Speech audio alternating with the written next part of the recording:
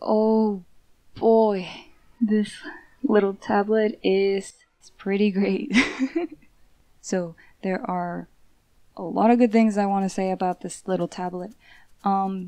There is just one minor complaint that I had, but it was really no issue at the end. So let me start off with the good things about this.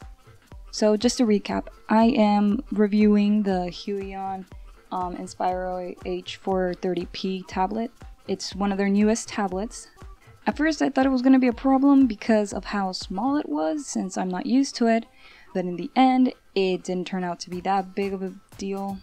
It did take me a while to get used to, just because I'm more used to a more surface area on the tablet. But after a while I got the hang of it, and it was really easy to adjust to. What I really loved about working on this tablet was, the hotkeys for one are very helpful. I've never used hotkeys before, and now I'm glad that I am able to try them out. It's not really that big of a deal, but hotkeys are a big deal for me, okay? They're a big deal for me.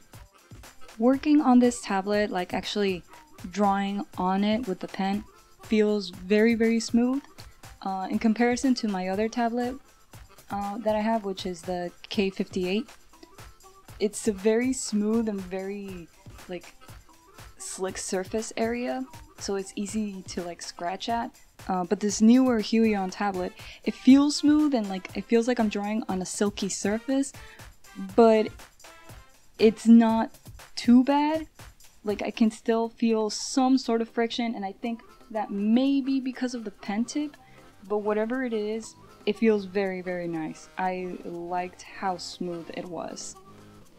I will say though that if you are someone who is very heavy-handed, meaning that you put a lot of pressure on the pen when you draw, then maybe this wouldn't be that great, because it is very smooth and very slick.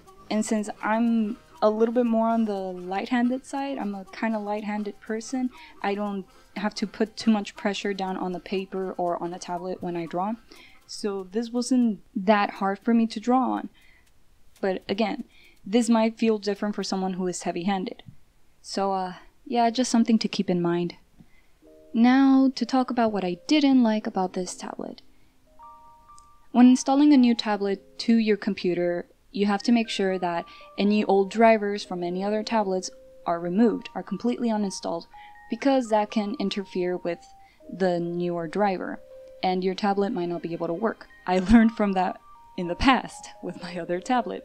So this time around I made sure to remove the driver from my previous tablet and installed the new one that was provided in the little sheet that was provided to me in the box. Installation was easy, there was no problems whatsoever. However, when I tried to open up Paint Tool SAI, the cursor would not move. And I thought this was kind of strange, and I thought, well, maybe I just have to play around with it a little.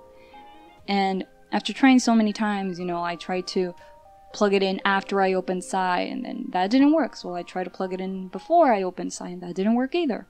And so I tested it out on other drawing programs, I tried Fire Alpaca, I tried Krita, I tried Flash, and it worked just fine. The pen pressure worked just fine, the cursor moved just fine, it was able to detect the tablet perfectly well. So I was confused as to why it wasn't working on SAI. After doing a little research though, I discovered a way to fix this problem, and it was an easy peasy solution. All I had to do was open up the pen tablet program, and it has all the options to adjust the pen pressure and all that good stuff. And all I had to do was click a button that says Administrator Privileges. And right after I clicked that, I tried to open up SAI again and use the pen tablet, and it worked perfectly fine. The cursor moved, it was able to detect pen pressure. Crisis was averted, and I didn't have to uninstall anything, I didn't have to reinstall anything. It was only a minor hiccup that I came across, and again, easy fix. Maybe it was just a problem with me. I don't know if other people with this tablet had that problem, though I'm pretty sure it's just bad luck with me. I have terrible luck with tablets, it seems.